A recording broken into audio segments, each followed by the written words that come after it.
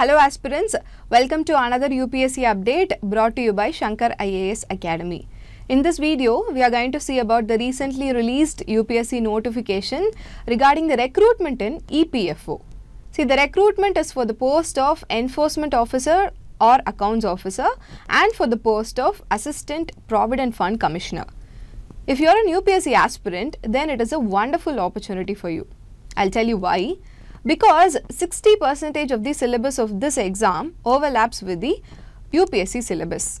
So, to help you ace the examination, Shankar IAS Academy has started a test batch. And this test batch is going to start on 23rd March 2023. This test batch will contain a total number of 25 tests and the duration is 2 hours. It will happen between 2 p.m. to 4 p.m. So, grab this opportunity, register for this test batch and ace the examination. Now, we'll see the other details regarding the EPFO exam that you should know. A detailed UPSC EPFO recruitment 2023 notification has been released recently. The recruitment is for the post of Enforcement Officer or otherwise called as Accounts Officer and for the post of Assistant Provident Fund Commissioner in Employee Provident Fund Organization. Now, if you see the vacancy for these two posts, 418 vacancies are announced for the post of Enforcement Officer or Accounts Officer and 159 vacancies are announced for the post of Assistant Provident Fund Commissioner. So, totally 577 vacancies are there. And if you look at the job type, EO or AO post is permanent and it is a Group B post, non-ministerial. And the pay scale for this post is level 8 in the pay matrix as per 7th pay commission. And the post of APFC, it is also permanent. It is Group A post. It is also non-ministerial. And the pay scale for this post is level 10 in the pay matrix as per 7th pay commission. And yeah, it is good to know about the job type and the vacancies and all. But the most important thing that you should know about an examination is whether you are eligible to take that examination or not. So now coming to the eligibility criteria, first of all let's see the age factor. For the post of EO or AO, the maximum age eligibility is 30 years. And for the post of APFC, the maximum age is 35 years. See, the minimum age is not given in the notification. And also know that there is also age relaxation for certain categories. Now moving on to the educational factor.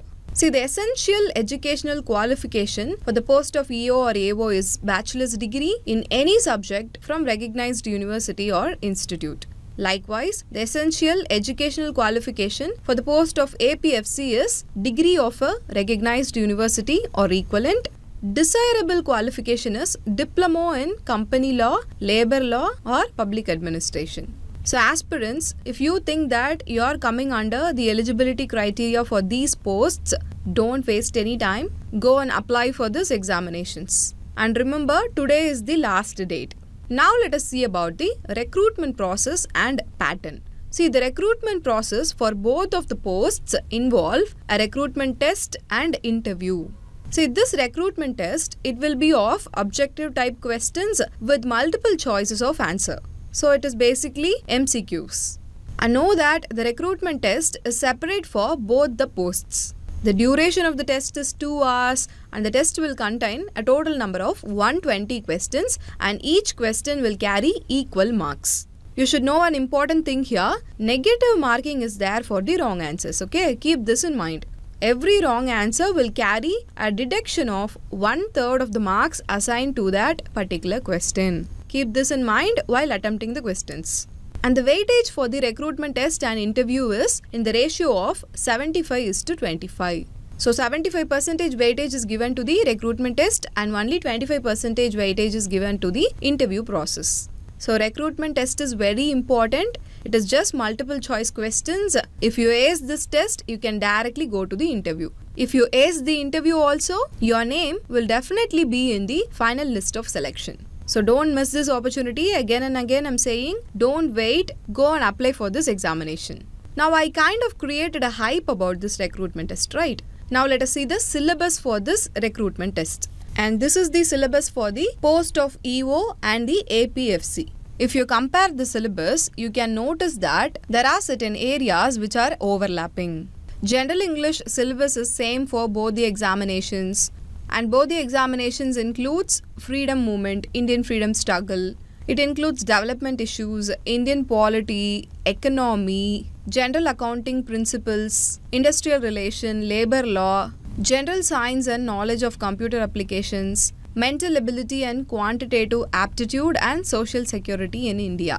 Some of the differences in the syllabus of APFC include Indian culture and heritage, population and globalization, auditing, and insurance. So the percentage of difference in syllabus is only 20%.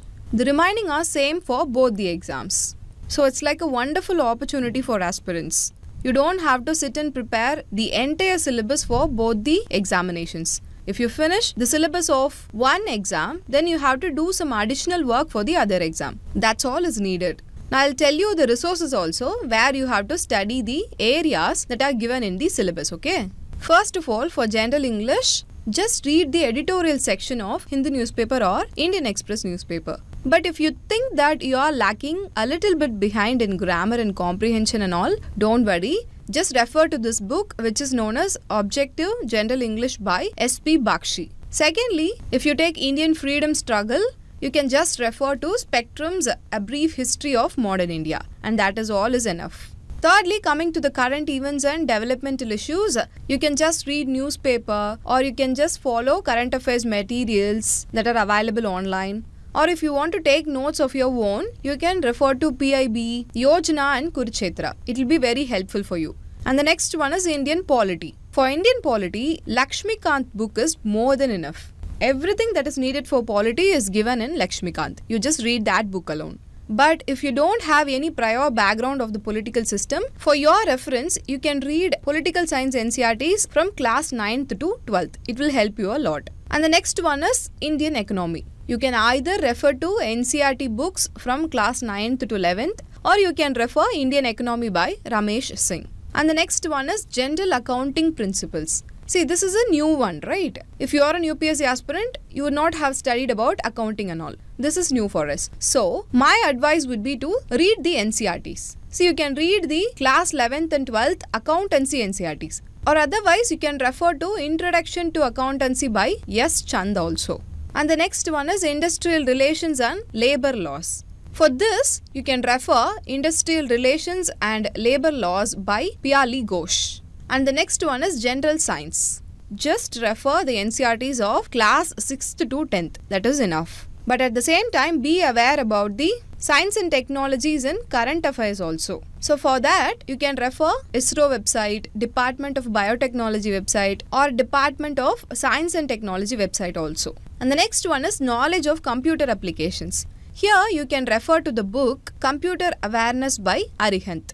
Regarding computer applications and all, they'll ask only basic questions. So this is enough. And the next one is General Mental Ability and Quantitative Aptitude. For this, you can refer Quantitative Aptitude by R.S. Agarwal book. Regarding quantitative aptitude and all, you have to practice. That will only help you. And the next one is Social Security in India. See, for this area, just refer to the social security schemes and programs in Ministry of Social Justice and Empowerment, Ministry of Women and Child Development, Health and Family Welfare, Minority Affairs, Labour and Employment, and Ministry of Housing and Urban Affairs. And that is enough for this area.